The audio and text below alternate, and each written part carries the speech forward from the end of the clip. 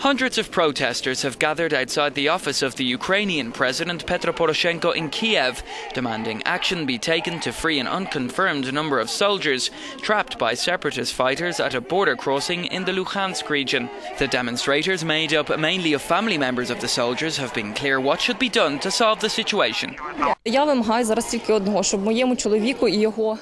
This woman says she wants her husband and his platoon to receive reinforcements.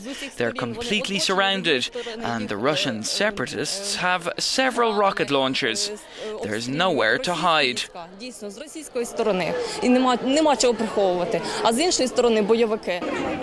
The trapped Ukrainian soldiers have been keeping in close contact with their families by telephone. Euronews' correspondent in Kyiv managed to speak with one of the men, and he said that the Russians have been killing his colleagues and have been told to be ready for an artillery bombardment. There's no food or fuel.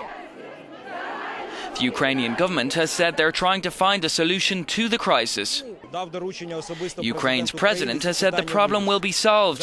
There are many issues being discussed: rotating the soldiers, sending military aid. I simply can't comment on the specifics right now.